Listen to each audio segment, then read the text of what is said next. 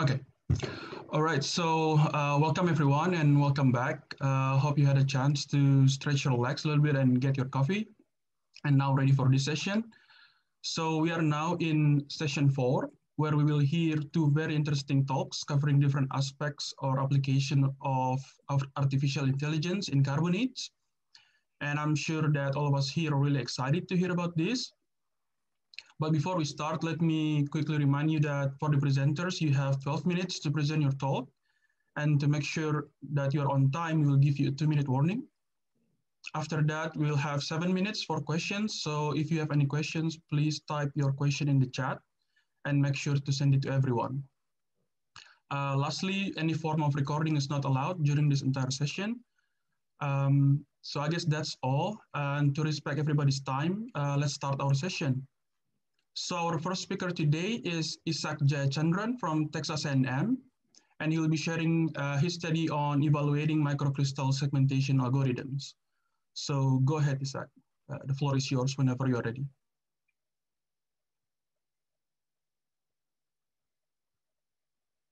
All right, can you all hear me? All right, one sec. Is everyone aware? Yeah, we can hear you. We can see you. Yeah, all right, thank you. Let me just start the slideshow. All right, first off, I'd like to thank BSRG for this opportunity to present my work. This is not a solo effort, so I'd like to thank all the people that I've mentioned that are written on my slide over there for this. I want to give a special mention to Holly Gibbs because she's actually a biologist. So a lot of the biology influence you're going to see in this talk, right?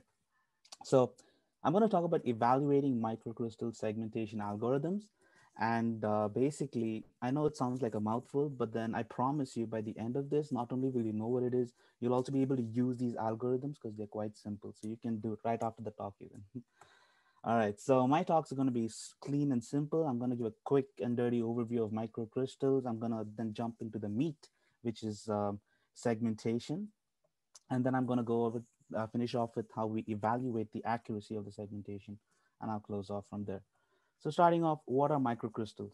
Well, this is an incredibly loaded and ongoing question, but for the purpose of this talk, I'm going to go with the charismatic definition, which is basically these low mac calcite crystals, which are less than 10 microns in size and host pores less than 10 microns.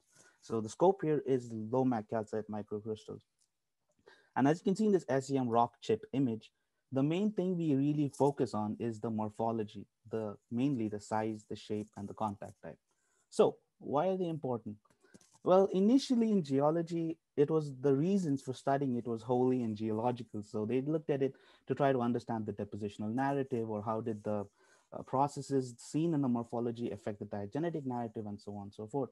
But then I guess at some point, okay, it started becoming clear that these crystals, these sort of chalky beds are actually major reservoirs. And I think it wasn't too long until studies linking crystal morphology to porosity and permeability came along. So as you can see over here, they're linking morphology to poroperm. It also, they've been linking it to petrophysics and so on and so forth. So there's a lot of interest in that. But the thing is, carbonates being carbonates, we don't really know how much of it is actually, how much is interparticle micropore dominated. So I guess LMI is probably changing the game there because it's showing us actually through SEM how much of the matrix is actually key. And any porosity in the matrix is generally affected by the microcrystal morphology. What are the existing solutions in the geosciences? Well, starting off, we've got pure visual observations. This is kind of problematic because it's purely qualitative, but it's the go-to right now in the geoscience. The second thing is manual point measurement. So, I mean, if you can just think about the approach applied there, it's incredibly time consuming. You cannot repeat it. It's not reproducible and it's extremely difficult to verify. So honestly, this is not really a viable approach. So image analysis is generally the way to go. And people have applied it, but not for the crystal realm. They've been looking at it from the scale of, say, pores instead. Sorry, just need a laser one for pores instead. So basically, I understood that geology doesn't have any great solutions. So I had to look at bioimaging instead, who deal with SEM images of more complexity, and they're still succeeding. So this project is about testing several different bioimaging segmentation algorithms and evaluating the accuracy. And this is the guidelines which I use. So it should be repeatable, reproducible, efficient, open source, so the science can advance, easy to use because we're all kind of learning tech, you know. All right, segmentation. What is segmentation?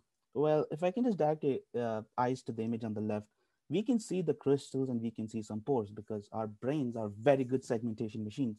But the machine actually sees this. It's just a bunch of pixels with numbers.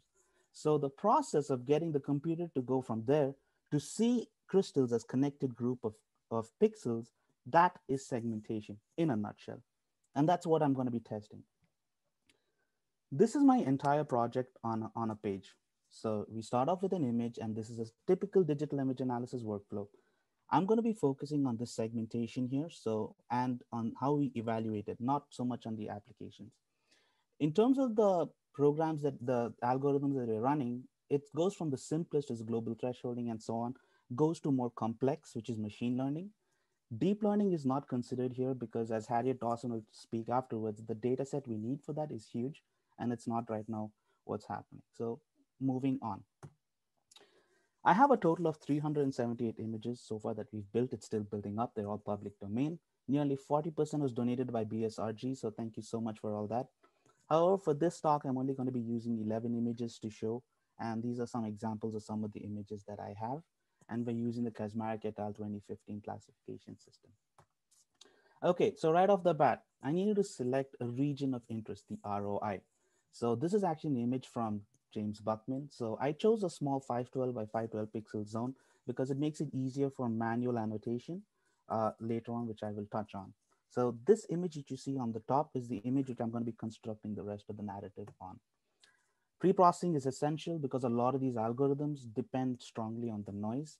And as you can see the original on the left, you apply some denoising, some non-local means, you enhance the contrast because you want to see the crystals, you want to see the pores separate as you can. Okay, so the first and the oldest method in the playbook is global thresholding. It's also the worst method because if you can look here on the bottom, this particular form of images has unimodal distributions. So if you're going to try to split that, you're going to end up with very, very gangly crystals which are completely connected, and there is no clear what's crystal, what's pore really. So in the end, we basically just have to discard this method. It's very sensitive to noise as well. And yeah, and so on and so forth. So the rest is actually better to be used. Edge detection it works on a different basis. So if I can just direct your image to the bottom left image, you can see that at areas where the intensity changes is big. So in the case where a crystal boundary goes to the pore, the filter will pick up on that shift, and so it'll give you images which look like this. Now, this image is well and nice, but the problem is it cannot differentiate between pores and crystals. There's only the edges. So in the end, you end up with images which look like all crystals. So you're not really doing a good job there. And also, if the problem is very sensitive to noise, just like global thresholding, but it can be useful in situations like this, where you don't see pores, but you only see crystals and edges. It could be, and I'll show you later on the accuracy values where we landed. The third one is basically a Fiji plugin, which is called uh, Interactive H Watershed. By the way, before I forget, all these algorithms that I've mentioned are all open source Fiji plugins. It's very simple to run. Yeah, so basically Watershed works on like what you see here is on the catchment basins and dam principle. So either the brightest part of the image will be the basin or the darkest part, either way it'll basically the program fills it with pixels, and when pixels from different basins merge, that's when we'll basically put a dam there and close it. So if you can see in this image, the crystals there seem to be closed off pretty well. It's captured some areas very well, as you can see in the final image, but however it's also done some under segmentation, as you can see here, where it's taken many crystals as one. It's also done over segmentation, where it's taken a single crystal, split it up into several others. So this is why we need the evaluation protocol in the end. This was actually developed by biologists as well, this plugin. The last one is trainable vector segmentation. It is a machine learning algorithm, super simple to use. It's a Fiji plugin. And you can look over here. All I had to do was train the crystal, train the program on what is crystal, what is the pore, and what is the contacts in the situation. And then you keep supervising the results and train it. And you eventually end up with what you get like two possible outputs, like the classified image, what you see on top. the crystal probability map, which you see at the bottom. And the thing is, both of them kind of give similar results after binarizing. So we're still trying to see if there's anything, any significant difference, but at least from what I see, both outputs seem to give us pretty good results. And you can see the pores and the crystals are clearly delineated. The final stage, which is evaluation. So I'm going to direct your eyes to this. Manual annotation is the only way to truly test. That is the gold standard. But obviously, I'm not just going to take one manual annotation and say, hey, that's the gold standard, because I may be subjective. So the thing is, what we're planning to do is we take three experts and we average out their annotations, and then eventually you end up with what you get, the gold standard annotation. You then apply automated segmentation evaluation protocols, and it will give you values on how accurate these values are. There are two stages to this. There's a one which is a simple segmentation evaluation, which is basically you just basically overlap your ground truth and your segmented image. So in this case, the green is my ground truth, the red is my segmented image. I add them up, I merge them, and then eventually yellow means it's perfectly overlapped. Black means it's perfectly overlapped in the negative domain. But green means there is the ground truth hasn't been matched by the image, by the segmented image, and the red means the computer has done something extra. So as you can see over here, there's clearly like, oh, sorry. You have 2 more minutes. Yeah, there's clearly a difference, a mismatch in terms of, in terms of the ground truth, which is the green, and the red, where the segmentation, it over segmented like over here, as I showed you earlier. But even then it gives pretty high values, like 87%, 77% accuracy values, which is actually rosy projections. And this is not actually really correct, because it just puts the pixels on top of each other and says, hey, this is as long as the white pixels match with the white and the black pixels match with the black. What we need is where the individual crystals themselves are the corresponding individual crystals are matched with each other. And then if you connect that, that's the real way. So for the, not able to go to the next slide. All right, cool. Now this slide looks a little busy and looks a little extra, but basically we use this thing called the Jacquard similarity matrix. This is a macro which is developed, which is adapted by my collaborator Holly. And basically what this does is it creates a sort of heat map for the crystals so that it'll match them by similarity. There is a better slide which explains this better, but since of time constraints, I'll just go ahead and just say connects the pairs very well. All right, this is the last, this is the end of it. So basically the empty bars are the simple segmentation values, and the filled bars are the actual, the pairwise segmentation values. Green is edge detection, orange is watershed, and blue is Weka. Basically, edge detection as a whole seems to suffer throughout. It's very poor. But edge detection and Weka seem to be pretty strong throughout. And in edge detection, even seems to outmatch Weka in several situations. So machine learning doesn't necessarily have to be the solution. These are like the 11 images which I used. And however, it's too early to draw conclusions, as we still need to process the larger image data set. Closing remarks. There are limitations to this approach because we are converting 3D images to 2D features. The crystals and pores are apparent in nature because it's not true. There's a lot of overlap and things like that. Global thresholding, edge detection fall apart in most situations and are highly dependent on pre-processing parameters. However, we believe in terms of contributions, this sort of increases the awareness for algorithms to analyze this particular niche form of images, and it's from bioimaging. Interactive H watershed and Weka can potentially become mainstays in this, and Weka is especially sensitive, is robust against noise. And we've also provided a proven segmentation evaluation protocol for rock chip SEM images. I would like to acknowledge the BSRG and the individual authors for the image donations. Special thanks to Dr. Stephen Lokier for encouraging me to present here, and Dr. Cathy Hollis for encouraging feedback throughout this project and ongoing. Thank you. Okay, thanks, Issac. Great talk, very interesting. So let me see from the chat. So we have one question from Fiona. So thanks, Issac, for your talk. Have people used the same sort of thresholding for 3D images like CT scans? Yes, people have used thresholding for CT scans. However, that is on the pore domain, not on the crystal domain. What I'm proposing here is purely on the crystal domain, and this is purely on rock chip SEM images, because this is the only place where you can see the 3D nature of the crystals.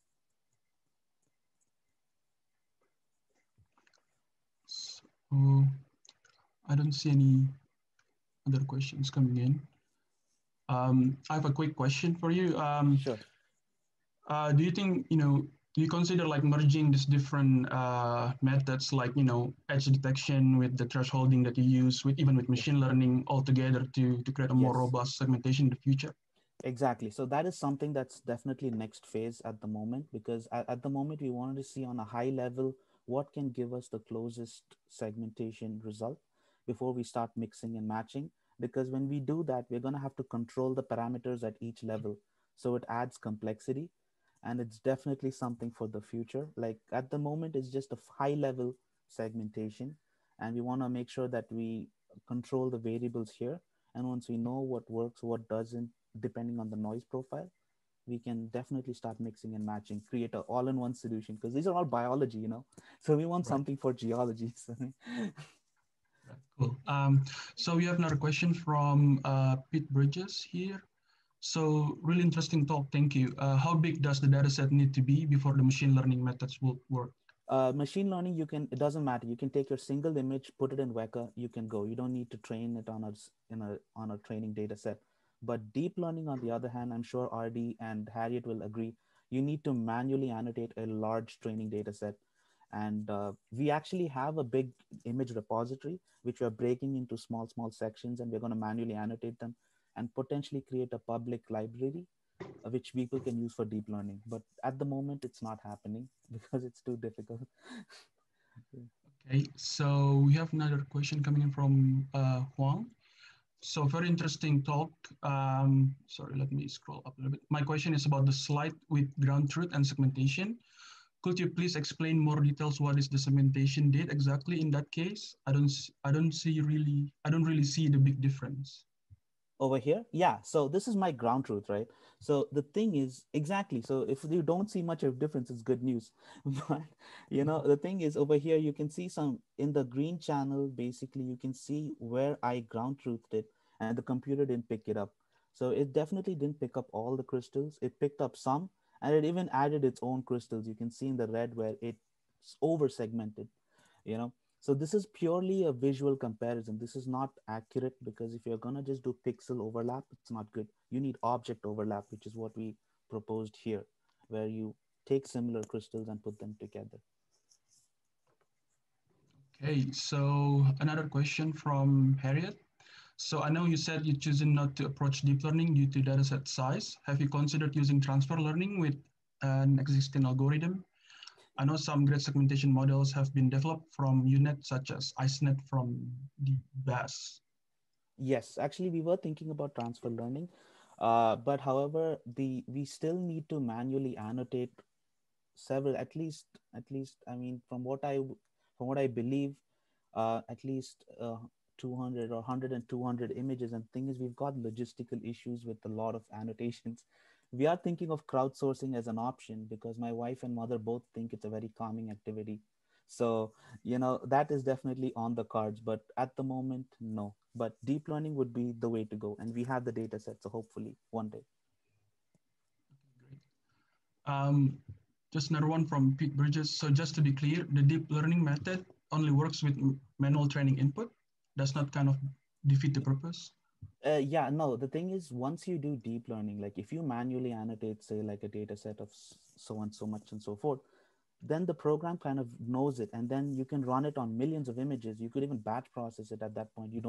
It saves time in the long run. Like, yeah.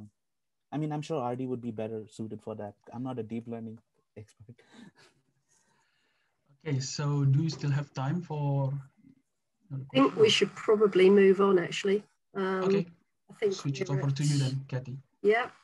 No, Thanks, Issac. Just run over slightly, but thank you, Isaac. That was great.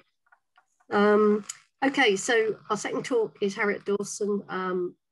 Follow on nicely from that, and she's going to talk about CNN architectures for carbonate core classification. Harriet, if you can share, I'll hand over to you.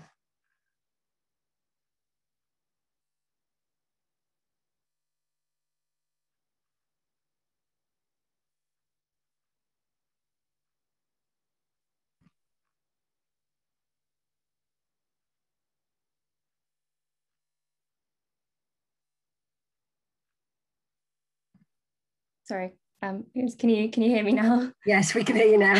Sorry. So I couldn't work out whether you started speaking or okay. Yeah, I think I was pressing too many buttons at once. Can you see my screen okay? Cool, okay. So hi, I'm Harriet. I'm a second year PhD student at the Carbonate Research Group in Imperial College London. Today I'm going to be discussing some of our latest work, which is a comparison of convolutional neural networks for carbonate core classification. So many modern geological practices in both industry and in academia rely largely on a legacy of observational data at a range of scales. However, there are widespread ambiguities in the petrographic description of rock facies, and this can reduce the reliability of descriptive data. The modified Dunham classification, which you can see on the right of the slide, is acknowledged as one of the most commonly used classification schemes for the description of carbonate rocks. I'm sure as carbonate geologists, you're all fairly familiar with this scheme and have probably used it at some point in your careers. However, recent studies have shown that even with the well-established and clearly defined divisions of the scheme, experienced sedimentologists will often classify the same facies using different textual names. So what can we do about that? Recently, deep learning, specifically convolutional neural networks, have achieved pretty extraordinary results in many applications, including image classification. And we can see from this that there's great potential for the use of machine learning in carbonate classification from digital images. So I guess the goal of this project is ultimately to develop a classifier framework that can reliably extract information from rock images, which will then allow for more accurate and uniform facies descriptions, faster analysis times, and reduction of natural biases. So for the past year or so, I've been investigating the ability of machine learning, specifically those deep neural networks, to classify carbonate rock facies according to the textual Dunham classification scheme. So how have I done that? Well, I've been using a machine learning method called transfer learning. Now, I don't know how many machine learning enthusiasts we currently have watching or how familiar you may be with it all. So I'm just going to give you a quick whistle-stop introduction to transfer learning and how we're applying this technique to the world of carbonates. Okay, so let's start with an understanding of what transfer learning is. We as humans have an ability to transfer knowledge across tasks. What we acquire as knowledge while learning about one task, we can use in the same way to solve related tasks. So the more related those tasks are, the easier it is for us to transfer our knowledge. For example, if you know how to drive a car, you could learn to drive a van. In these scenarios, when we attempt to learn new things, we don't learn everything from scratch. We transfer our knowledge from what we've learned in the past. And that's kind of the whole idea behind transfer learning. Rather than creating a new model for each different data set, we take a pre-trained model that's been developed for one task and we reuse it as the starting point for a model on a second similar task. This is also particularly useful for reducing resource-intensive training times and for tasks where limited training data are available, which is really common in geology. So how can we use this for image classification? Luckily for us, a range of high-performing models have been developed for image classification, and this is demonstrated on the annual ImageNet Large-Scale Visual Recognition Challenge. It's quite a mouthful. These models have learned how to detect generic features from images. So they were trained on more than 1,000 images 1 million images for 1,000 categories. So that's everything from golden retrievers to ice cream to toilet paper. So taking this idea of transfer learning, we can use the representations learned by one of these networks to extract meaningful features from a new data set. We don't need to retrain the entire model, as the base convolutional network already contains features that are generically useful for classifying images. However, the final classification part of the pre-trained model is specific to the original classification task and subsequently specific to the set of classes on which the model was originally trained. So we need to change those final layers and add a new classifier, which will then be trained from scratch on our own data set. So that's kind of great. But the challenge started back in 2010, and since then, quite a few different models have been developed. So which architecture is best? Well, you might think that the most recent winner of the most recent challenge or the model with the highest accuracy overall would be the best model to use. but it's not quite that simple. If you look in the literature, transfer learning for image classification is being used for a wide range of applications. This is everything from plant disease detection in tomato leaves to traffic sign identification for autonomous vehicles, even COVID-19 detection in chest radiographs. But each of these applications uses a different model. So it still remains to be determined which of the available networks designed for and trained on ImageNet will perform best for a geological classification task. So we have systematically investigated the performance of 9 different openly available CNNs on 4 different architectures on a data set of carbonate core images. So the dataset for this work has been created using high resolution core images from the upper to distal carbonate slope transects that were drilled during ODP leg 133 and ODP leg 194 in the carbonate platforms and troughs of the northeastern Australia, as well as the platform carbonates drilled during IODP expedition 359 in the Maldives archipelago. So these core images, you can see they're in color, so that means they're stored as 3-dimensional matrices with red, green, and blue layers. The scans of a 1.5 meter section are approximately 31,600 pixels by 1,750 pixels. So this means that these individual images can provide some of the highest resolution examples of core properties available at present.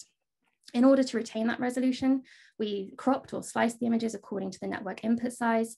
And this created a dataset containing 104,306 images across 7 classes from the modified Dunham classification. Finally, we split this data into 3 sets, so a training set containing 60% of the images and a validation set and a test set that both contain 20% of the images. So the architectures selected for this comparison were VGG, Inception v3, ResNet, and DenseNet. We trained 9 different convolutional neural networks of these 4 different architectures on the dataset, and we did all of this in using Python in the TensorFlow library. So although the ImageNet challenge showed a trend towards higher accuracies through increasing the number of layers in a CNN, we're interested in seeing if this is necessary for a geological classification task. Like I said earlier, the ImageNet challenge includes 1,000 possible categories per image, but our data set of carbonate cores only distinguishes between 7 classes.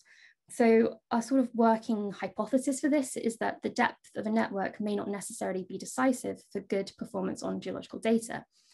A CNN with fewer layers might perform similarly to a deeper, more complex networks, while at the same time requiring less computational resources and less training time.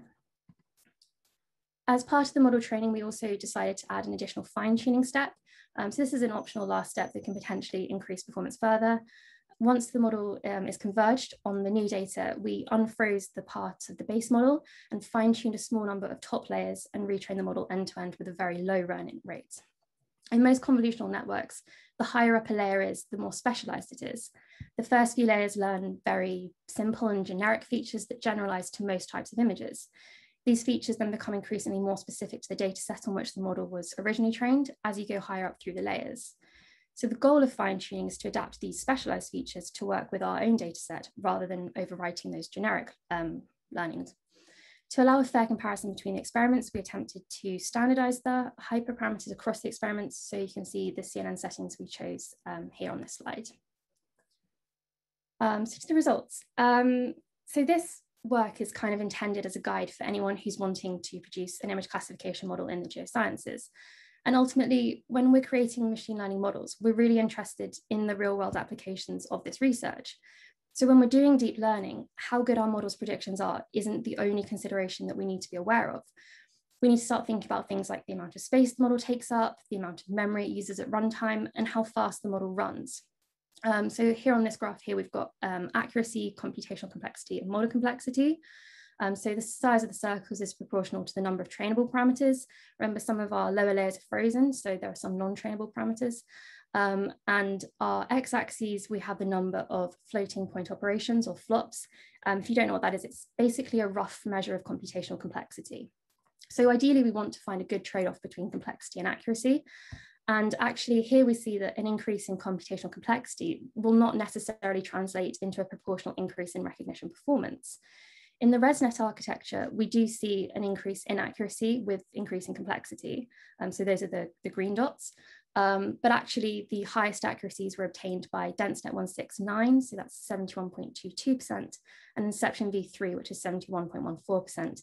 And these show comparatively lower complexities. Just a little note on VGG down in the corner, even though it has much fewer layers than the other networks, it works on much larger feature maps, so it takes accesses a ton of memory anyway. So here we have the accuracy against training time, with the circles this time being proportional to the computational complexity. So as expected, within the architectures, we see the larger and more complex networks having a greater training time. And actually, if we just look up at the networks in the top of the graph, so ignore VGG for a moment, we start to see a general trend of increased accuracy with those longer training times.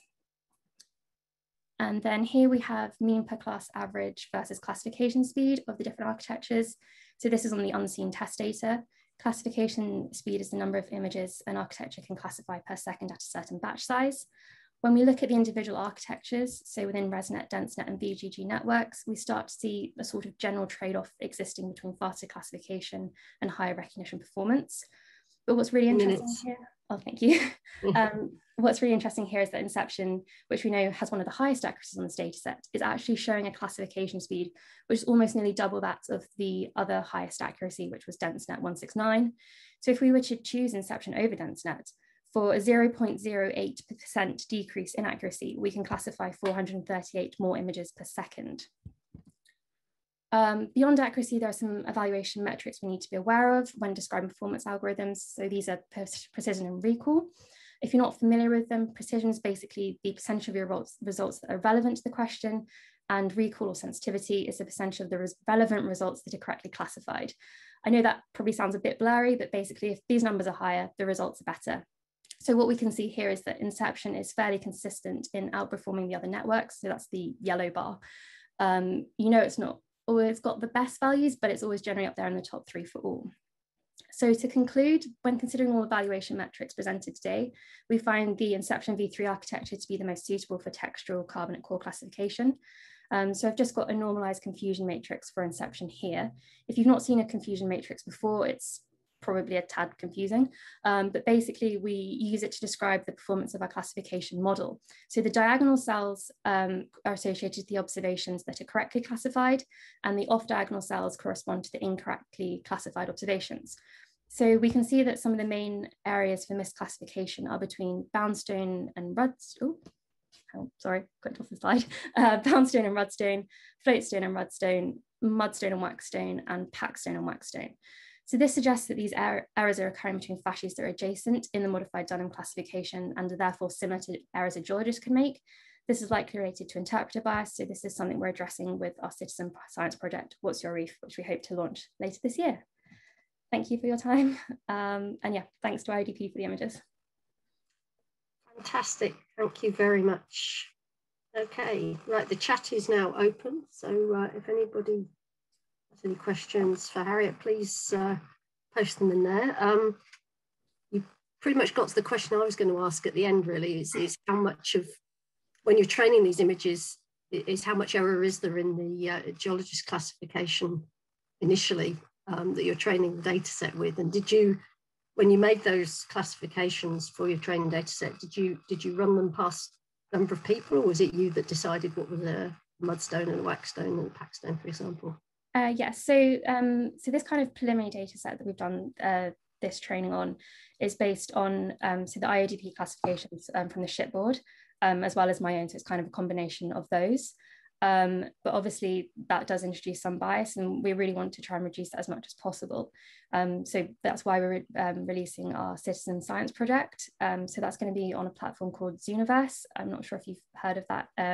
It's basically got lots of different projects on there. It's really exciting, even NASA on there. So if you want to go and help the AI for Mars mission, don't know why I'm promoting other ones, do mine, but yeah, it's a really good thing, and it helps get other people involved, so it's great for outreach, but also it helps reduce the bias. So each individual image is classified by 5 different people, so it really will help expand the data set as well. Thank you very much. Okay, we've not got much coming through in the chat actually, apart from Sanjay. Sanjay says an excellent presentation, so thank you very much for that. Anybody I have a quick question. Ardi, yeah. Nobody has one. Okay, so yeah, great talk, Harriet. So I could see that you have quite a big data set, like 100,000 something, right?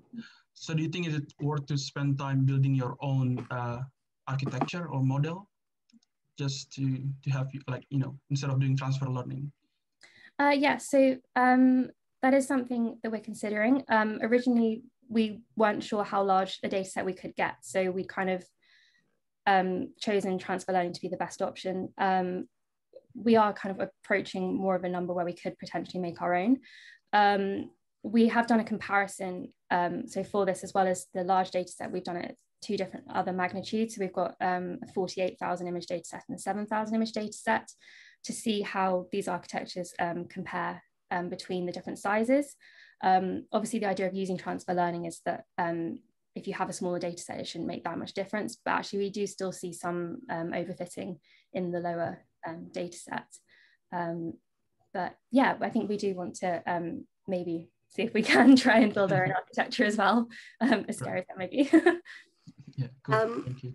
Okay, they're streaming in now. So Cole McCormick says, evidently one of the challenges here, as with many things in carbonates, is the issue of scale. Work is based on core images. How do you know that, how do you think this can be downscaled to microfascies in thin section or upscaled to larger allochems that may be bigger than the core diameter, such as corals and stromatoporoids?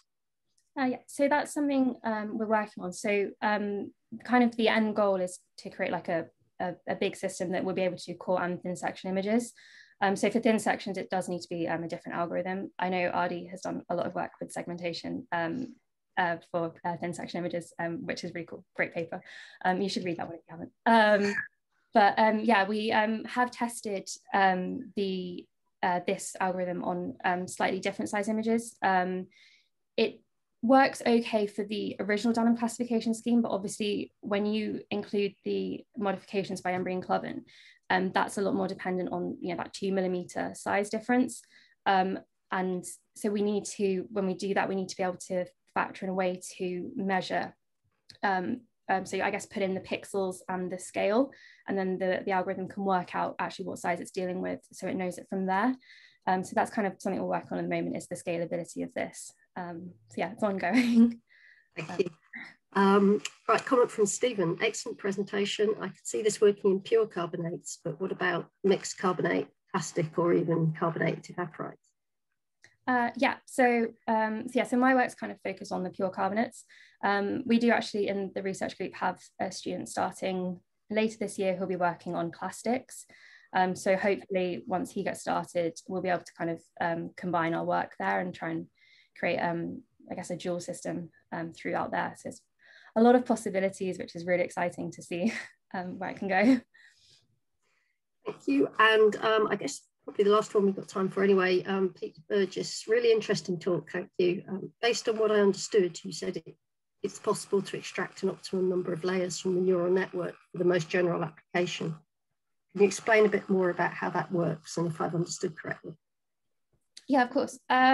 So basically, if I go back, hang on, is that gonna, yeah. If I go back to the slide, which shows kind of a general structure of a network. So basically this kind of, this top one would be the pre-trained model that we use. So the base convolutional network, it's able to extract features from images. So that could be like edge detection filters and stuff like that. So you can see it can extract different features from them that it uses to identify the images. The second bit of it, so that's this bit in green over here, not sure if you can see my mouse, that's called the classification head. So that's the bit where once the images have passed through all of these convolutional filters, it then goes to the classification and it's passed through all these labels and it's learned what it is. So when we transfer it to our own, we can use those generic features from that bottom convolutional network, so the base model, and we just remove the classifier top and we put our own classifier head on it. We then went further and did a fine-tuning step to improve the accuracy. You do need to be aware if you do fine-tuning, if you want to use one of these networks, is that it can be very prone to overfitting very quickly. So you need to use a much lower learning rate and you need to monitor it a lot. But I think I said in the presentation, for the lower layers in the network are very, very generic image features. And as you go further deeper into the network, it becomes a lot more specific to those images. So we can unfreeze some of those uppermost layers. So just a couple of the top ones, and we can retrain those on our images as well. So it's more detecting features in our images rather than those, you know, golden retrievers and toilet papers kind of things. Fantastic. Thank you very much. I'm afraid we're going to have to stop there because we've already run a little bit over time. But yeah, thank you to everybody in that session. That was a very short but very different and exciting session. So really appreciate you putting the time in to present those. Thank you.